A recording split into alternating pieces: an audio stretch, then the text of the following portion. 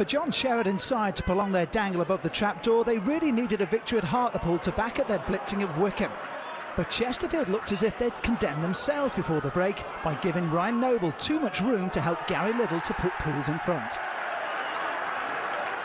The Spirites then showed why they've not given up the ghost just yet, with substitute Danny Whitaker's equaliser before the hour after fine work from Jordan Bowery.